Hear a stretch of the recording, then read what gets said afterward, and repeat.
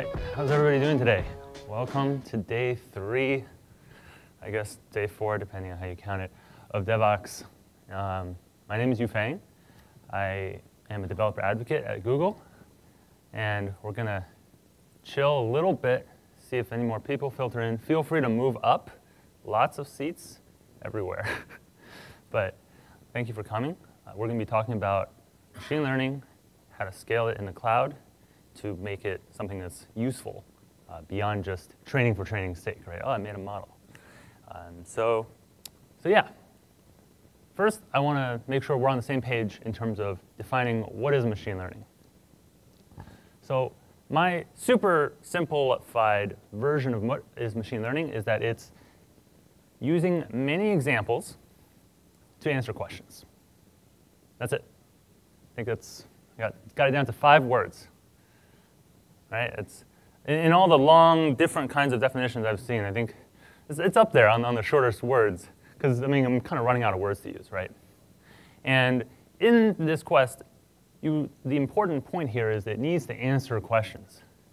You can have all the examples in the world, but if you're not using it to answer questions, and you're just training a model, then why are we doing it at all? So that means there's 2 sides to machine learning, and both are equally important. On the training side is where we do all those examples, get all the data, clean it up, load it in, wait for it to train, still waiting for it to train. And then we get to the prediction part. That's the fun stuff, right? That's where it's actually useful to your users. And so that's the answering questions step. And you can do both of these steps on your local machine, right? You can train it, and then you can run a little command line, and then see, oh, look at that. My accuracy is awesome. It's over 95%. But then you still need to solve the problem after having gone through collecting the data, cleaning it up, loading it in, training. The last thing you want to be caught doing now is, let's go figure out infrastructure, scaling, making an endpoint, quotas. So go to the cloud. What if that could take care of that for us? So that's kind of the overall narrative that we're going to go through. We're going to use Tensorflow. I assume, since I put it in the title, that you guys at least have heard of the word at least once. And before we go on, I wanted to take a poll real quick. Show of hands, who has either run a red light or knows someone who has run a red light? All right. So everybody who didn't raise their hand, look around. Okay. Now you've all known somebody who's run a red light. Great. So now that we're all in the same ballpark of knowing people who have run red lights, have you ever thought about how they caught you when you ran that red light? Some amount of you probably got away with it, right? But some of you, a couple days later, sitting around, check the mail. What is this from the State Department? Uh-oh. And of course, you got a traffic ticket. How did they catch you?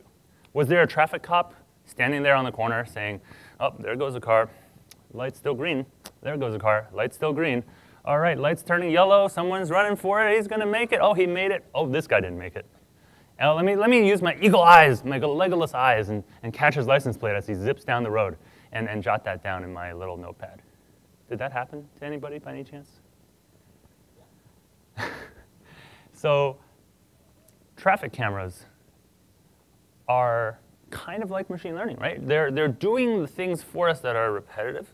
Did we lose we lost traffic cops along the way, I suppose. But now they're doing more useful things, right?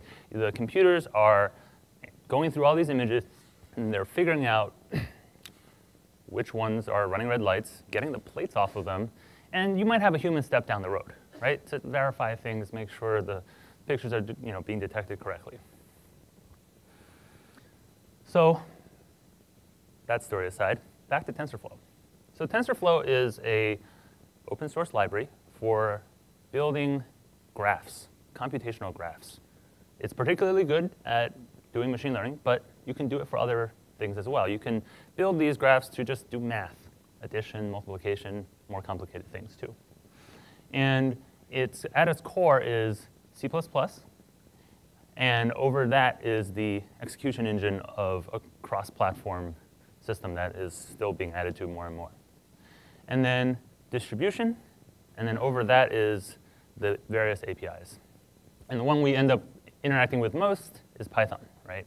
But even that Python API is a low-level API. You're dealing with the individual nodes of a graph. You're saying, all right, put a 5 here, and then multiply with the input over here, and then link it together. So there's higher-level APIs built into TensorFlow. There's the layers API that helps you build entire layers at a time, layers of your network. And then if you want to even go higher than that, you can build basically entire networks at a time and just configure your training, all your different tuning variables, and you can choose like learning rate and optimizers and whatnot, right? And you can still go higher. We have canned estimators. So that will take care of choosing all those things for you too. And that's what we're going to focus on today because it's easy to use, and it lets us focus on the actual story of scaling. So let's walk through the kind of canned estimator, this algorithm that we're going to utilize today. Got a little story for you.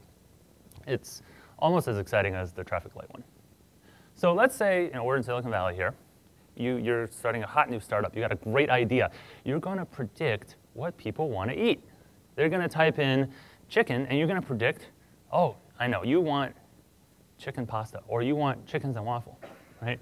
And so you start out, and you say, I'm just going to launch it, right? It's all good. I'm going to match what they say, just do word search. And, well, as you might suspect, the results were less than spectacular because sometimes they don't want just anything that has the word chicken in it. So then you go on to creating your V2. You create a linear model. A linear model is great for memorization. It's great for tying specific associations.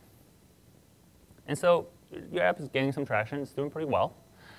But your users are picky, right? It's memorizing. So every single time they say chicken, they are getting chicken and waffles because your training data happen to have a lot of chicken and waffles in it.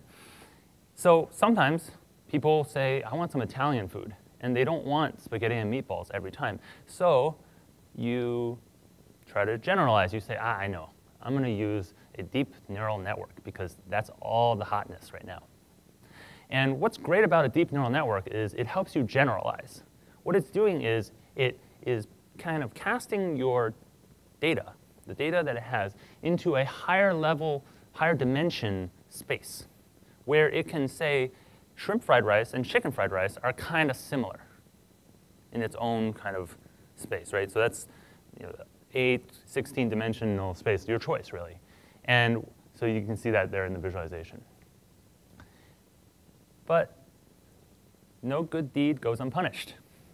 Sometimes they're too general. If you say you want, I can never remember this, an iced decaf latte with non-fat milk, then you want an iced decaf latte with non-fat milk. So you still need to be able to memorize a little bit and generalize. So we do both. This is a model known as wide and deep. It combines the ability to memorize with the ability to generalize. And this is, it was a paper that came out of Google Research and is kind of a decent starting point for any sort of structured data problem you have, because you can just drop in the pre-built model and just train it against your data. And because it both memorizes and generalizes, it's fairly robust.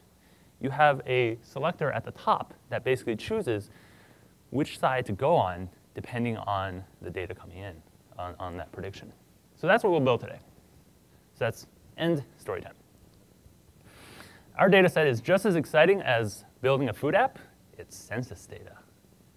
Yeah, OK. So we got about 32,000 training examples. And the task is to predict whether or not, given various demographic data points, somebody has an income of over 50K, a household income over 50K. This was from the 1994 US Census.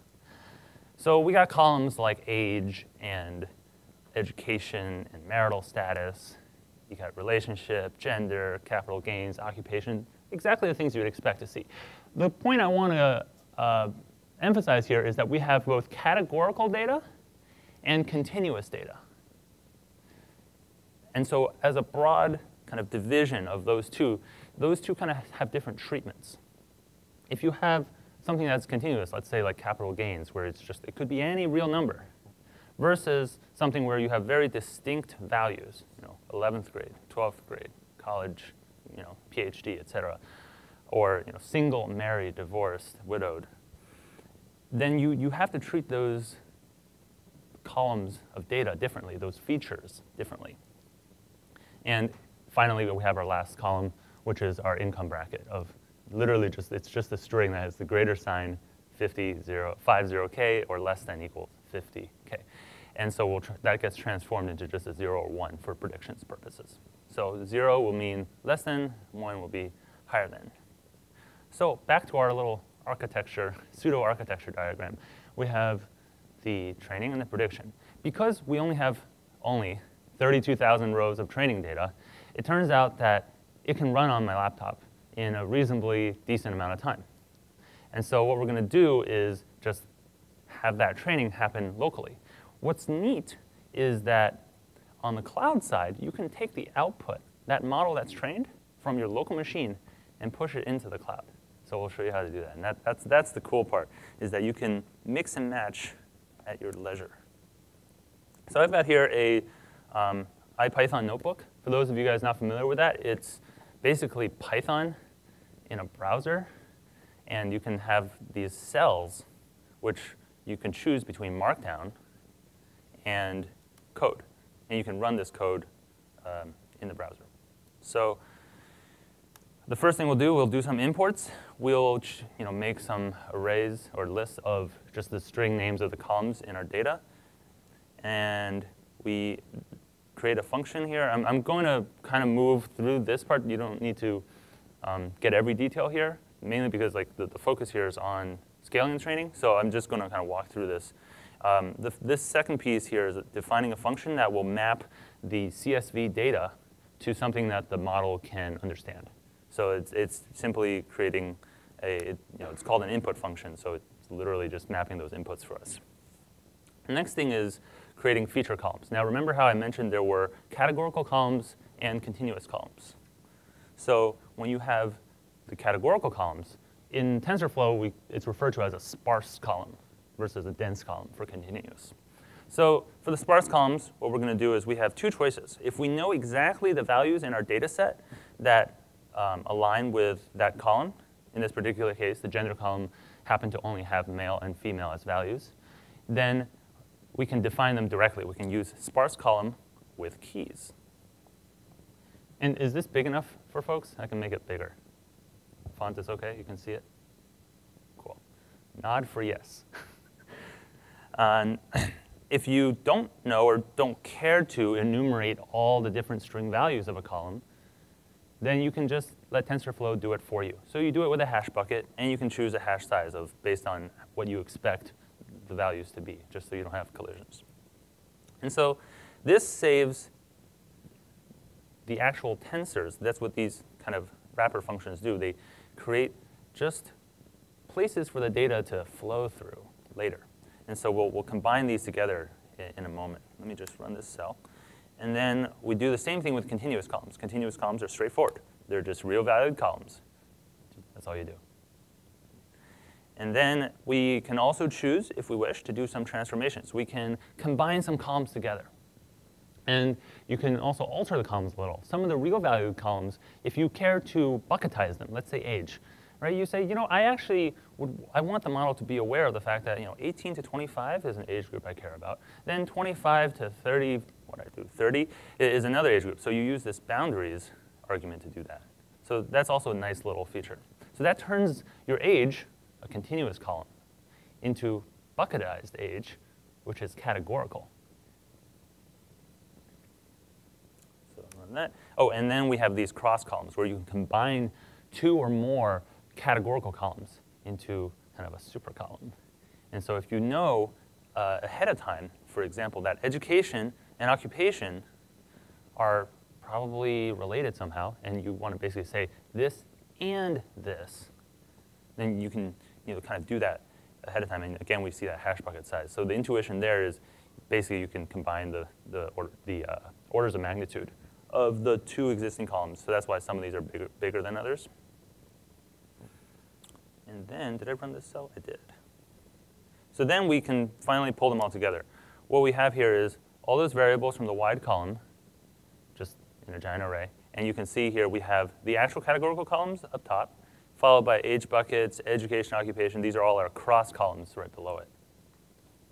Then we have our deep columns, right? Because we said we wanted the wide columns, and we have the deep columns. The deep columns, you need to do this embedding. We talked about how a deep neural network can kind of place things in this higher dimensional space to see what they're related to. That's what it's doing with categorical columns. So you see here we have all our categorical columns. Again, these are the same variables as we saw above in the wide column section. And then we can choose a dimensionality. This value is kind of something you can tweak. I'm choosing 8 because I'm running on a MacBook, and I don't want my CPU to blow up. So we do that, and then finally we have these, which are our continuous columns from earlier, those real valued columns.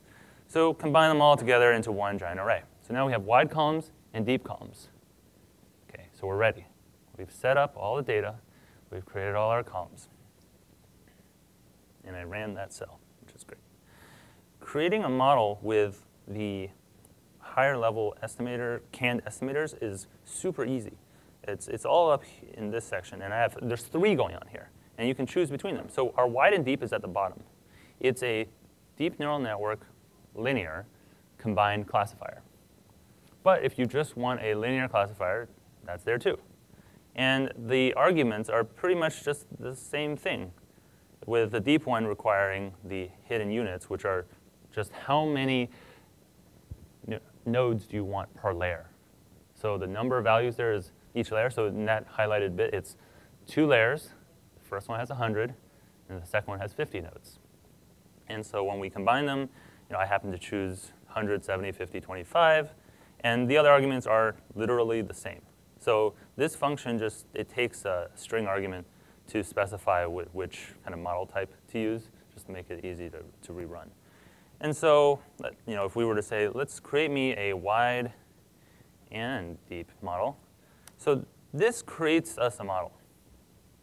But it doesn't train anything, right? It's just all that setup we did. All right, everything's set.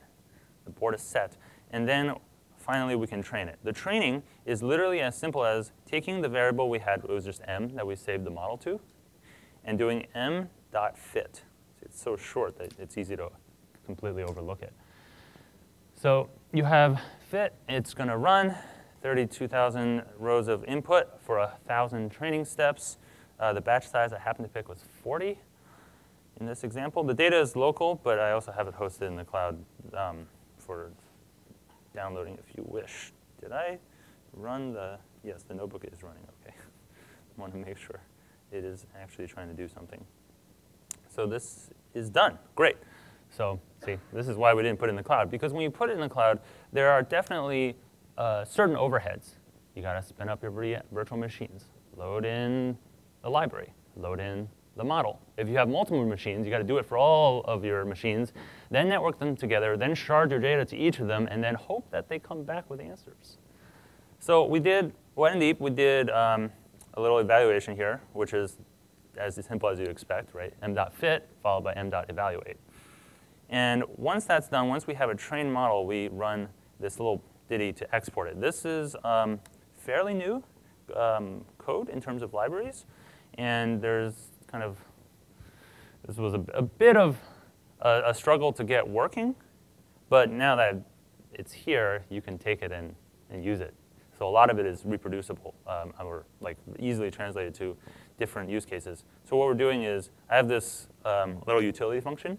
That's just mapping the type between strings and floats. So some of the data are numbers, the continuous ones, and some of them are strings. In a lot of cases, those are kind of the only 2 data types you have, strings and numbers. Maybe you have ints also. And so I just had an array at the top that was, these are the categorical columns. So if the column is categorical, return the string type. And what this function does here, serving input function, the reason we need this is when we want to save our model for training in the cloud, the kind of final mile, the last mile that you have to solve, the problem you have to solve is mapping future inputs when your users are saying, hey, get me a prediction for this data. You need to map that to something that the model can accept. And that can sometimes be different from the functions you needed for training, because in training, that input function that we wrote at the top, that pulls in your entire data set, figures out batching, and does the training loop, and it's essentially a generator that spits out data in large chunks. So this allows you to, you basically define something very similar, but you have the flexibility to define something a little more, something different if you wish. And so one argument is for the actual inputs into the graph, the tensors, and then the feature placeholders are the values as presented from the web. So let's say it's a JSON request, and then it converts to tensor, and then you can map it how you like. And then finally, there's just an export saved model. So again, you see that M making an appearance. So we did m.fit, we did m.evaluate. Finally, we can do m.export saved model. This outputs a file that looks, let's see, where did I put it? Yeah, so we put it in exports. And of course, there's more than one file there. OK, so it outputs something like this. It's a saved model.pb. PB stands for protobuffer. Basically, it's a compiled binary that represents the graph. And then we also have a variables folder that contains the trained weights. And what we do is we literally can upload those.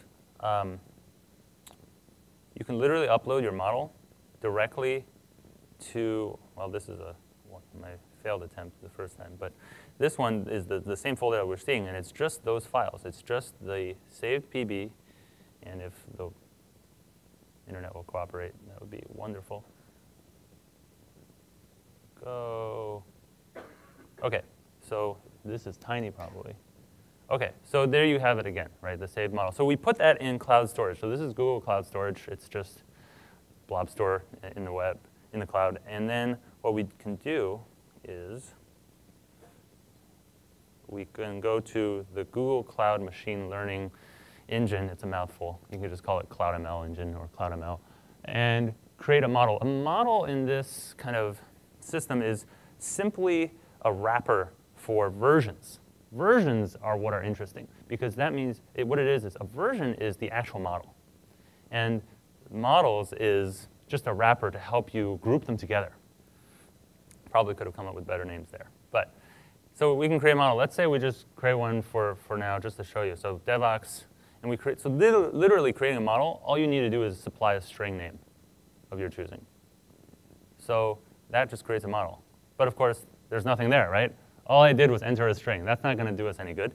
So what you want to do, right, is go into your model and create actual versions. So when you create a version, let's go to this one. You give it a name, a version name. So you could say, v1 or v0.0.1 because you're really not sure. So version name should start with a letter, and apparently you can't use dots. So let's just call it that. And then you give it that path to the folder that we had before, something like that. So you can either browse for that, or I think I need JS. And random tip here, because this tripped me up really bad when I first did this, you need the final slash. And if I would paste it correctly, that would be great. But you do need the final slash. So what I found out was when I clicked through the UI, I was like, da, da, da, da, da.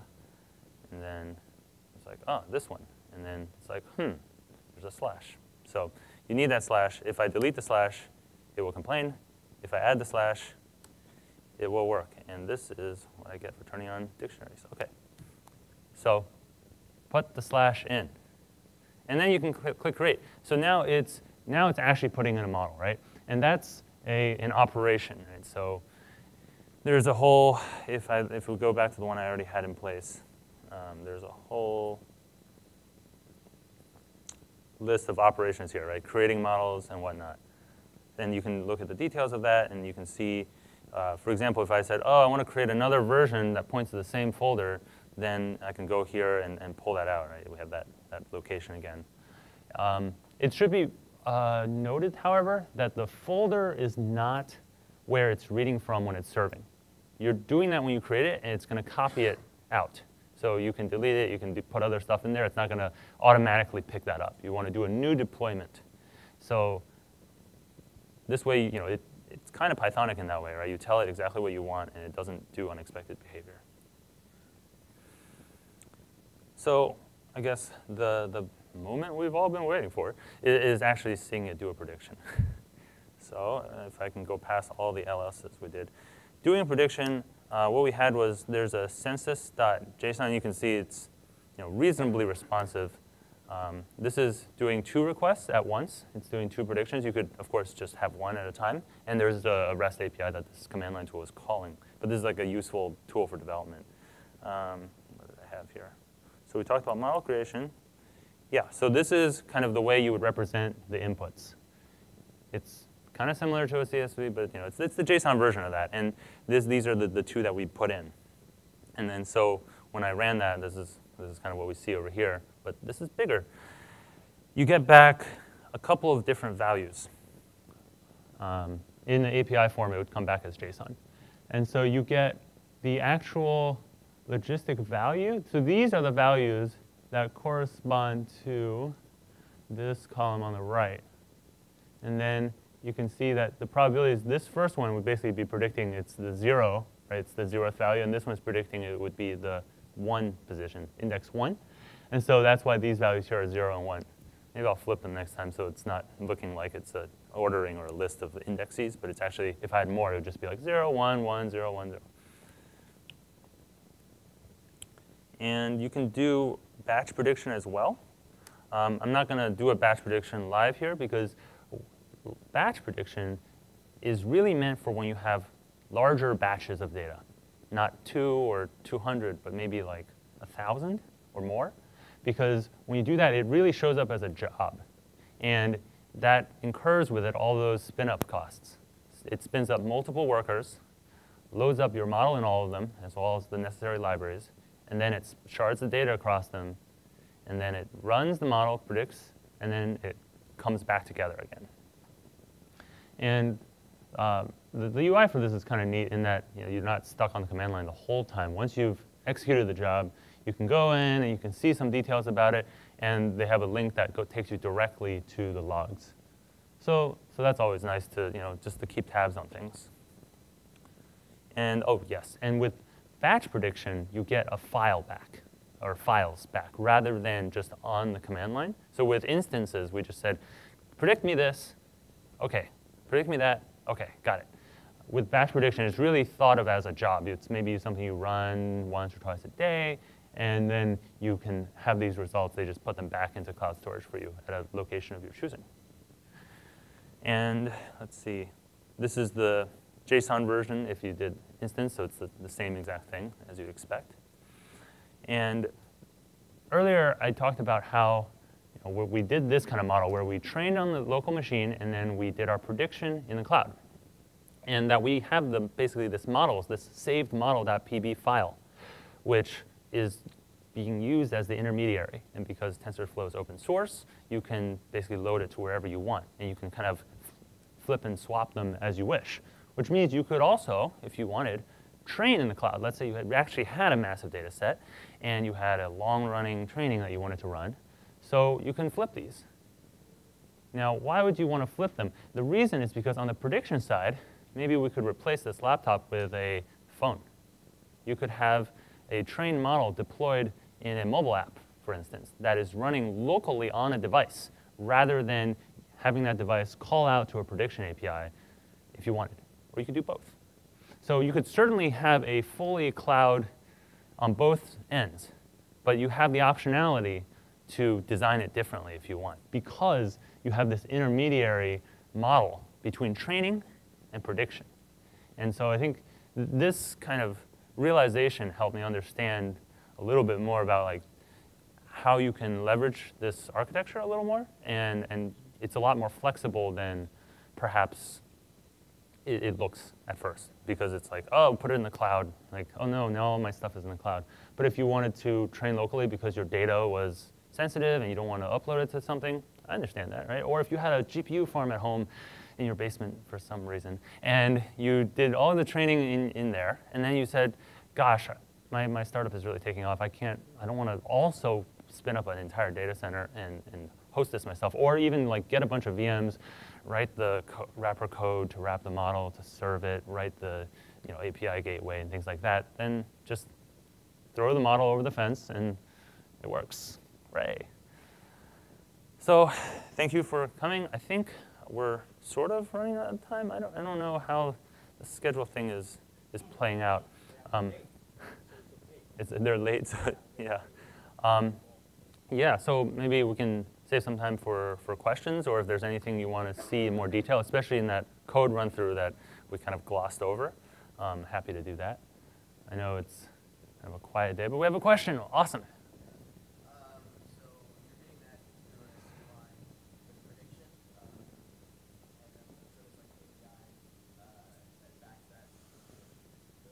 Exactly. Right. So the API is also it's a REST API. Yeah. It's a good question. So the question is around using the prediction service for your model for images, because everyone likes to predict whether or not there's a kitty in their picture. So with images, what you would do is you would base64 encode it, and so that the request would then just be a serialized string. And what that would mean, though, is in terms of thinking about your data, right, and how that's being fed into the model, your model needs to know how to read that through properly. So that would be a fun example to work through as well. So thank you for that. Other questions? Yes?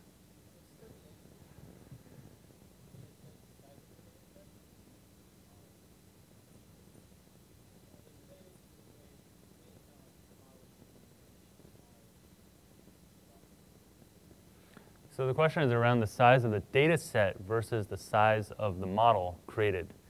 The data set really dictates how long it takes to train a model.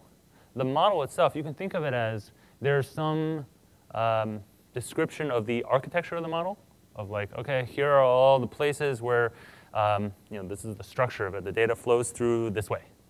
And then the weights define the various multiplications and additions and whatnot that happen in that model. But how much data you pour through and the training that happens that updates those weights inside, it's still the same structure with the same number of weights. Those don't change no matter how much data you put into it.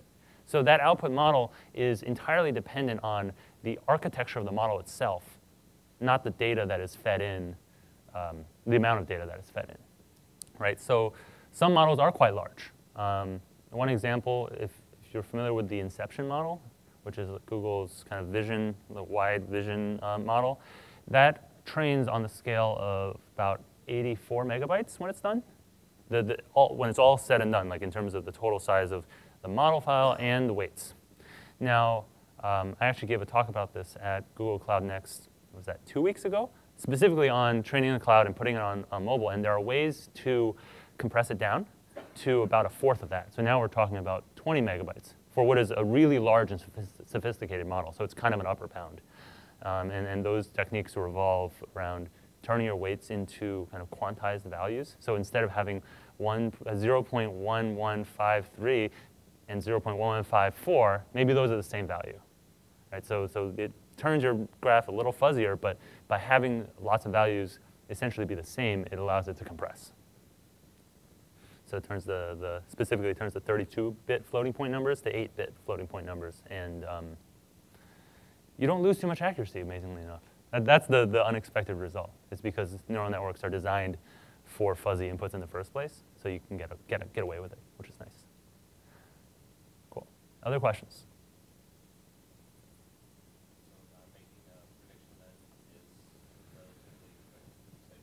Yeah. So what we saw, the question around fast predictions, right? Because you're kind of handing over your model and hoping that it works.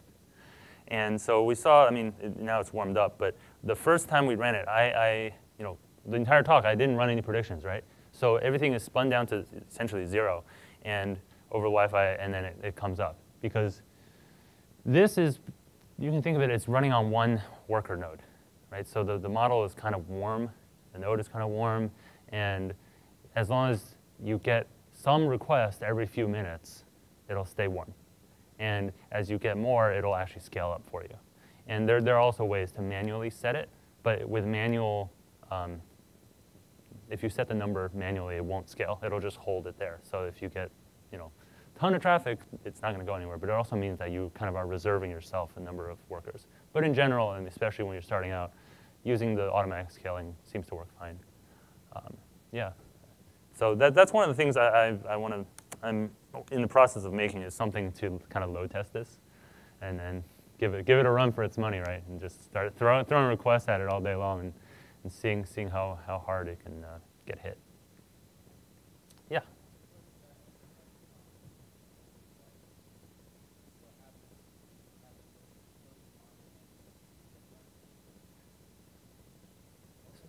So the question is around whether or not there's an overhead incurred when loading a model into a mobile device.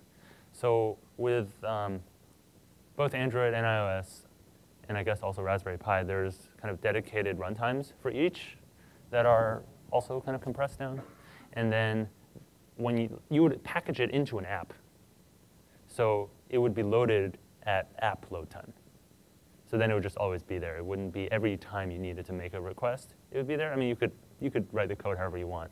The one that I did in my talk was a kind of a camera scanner, and I trained it to recognize different kinds of peanut butter cups, like candy, as well as like one stick of gum randomly, just for variety.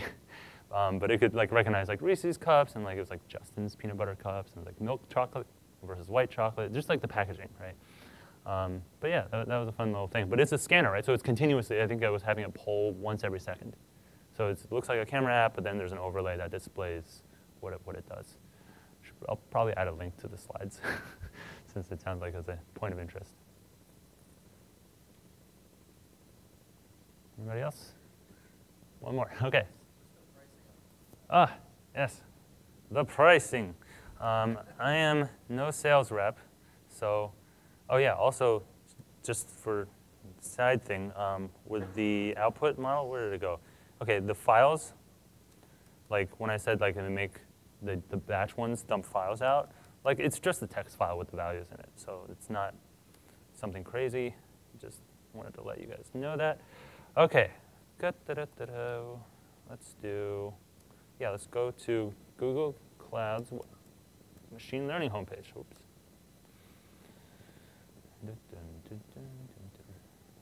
Pricing. Yay, pricing. So this is for training, this top portion. And there's different tiers for the training portion, because the basic tier is literally just one kind of machine. And what's also worth pointing out is you can train locally, right? When you're just developing, you should train locally. If you have a huge data set, you should make a accurate kind of some representative sample, put it on your local machine, and train locally, because you're trying to get your code working. You don't want to be pushing your code up and then waiting and waiting and waiting, and it comes back and it's like, oh, the library couldn't be found that you wanted to use. It's like, great. It's like, oh, syntax error. You indented wrong. It's like, no, you don't need to be, the development cycle should be fast. So that you should do locally. And then when you're ready to go to the cloud, then you can do your whole data set or half your data set, and you can maybe start playing with different tiers of compute. So the standard tier and premium tier, the reason why they look so expensive, I think standard is something on the order of four 16-core CPUs all wired together. And then premium is, I believe, oh no, it's 10 and 100. I think is it, but we can look at the details. It's a bunch, and then the basic one is just one. And then there's also the GPU tier where there's a K80 attached to the. And then on the prediction side, what's neat is like I think maybe this is the side you're wondering about. I guess both are interesting. Between 0 and 100 million requests per month, it's 10 cents per 1,000 requests. And that includes all the auto scaling and stuff. And then plus 40 cents per node hour. So that's like, if you're just like running it a whole bunch, like each little snippet kind of adds up. So that's kind of the pricing story. Yeah.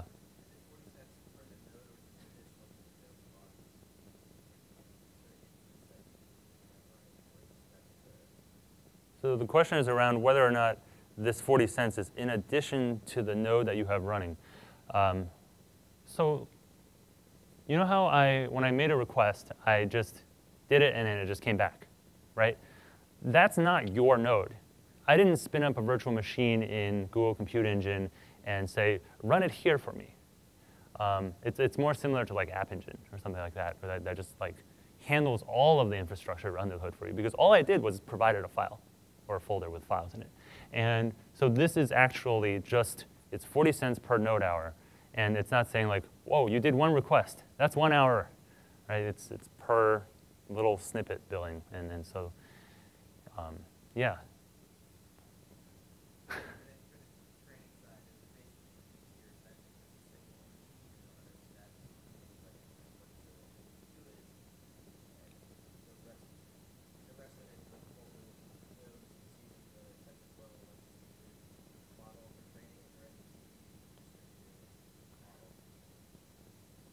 So let's see, multi-part question here. The basic GPU tier is one machine with a NVIDIA K80 attached to it right now. We're working on getting other types of GPUs in as well. And then with the other tiers, especially the more kind of quote-unquote expensive ones, you can, it's just the CPU. But if you wanted to do networked distributed, which is using distributed TensorFlow, yep, you can use this custom configuration. And so there you can choose, I would like 33 CPUs, please. Like, and I would like half of them to have GPUs and the other half not. It's literally just whatever you can dream up, we can do it for you. These are basically just aliases you can think of as like, oh, if you just want to pick one of these, you don't really want to think about that. Like you can, but if you want to pick something specific, by all means. I'm going to jump to the actual pricing page because you guys have lots of questions about it. Oh, that's not going to work. Speaking of lots of questions about it, other questions about it? Or anything else?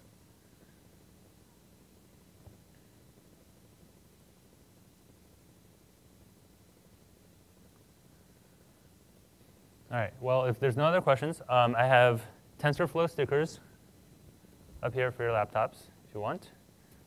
If you have other questions that you want to follow up with, feel free to swing by. And yeah, happy to get in touch. So thank you again for coming. I can chat with you more about pricing after.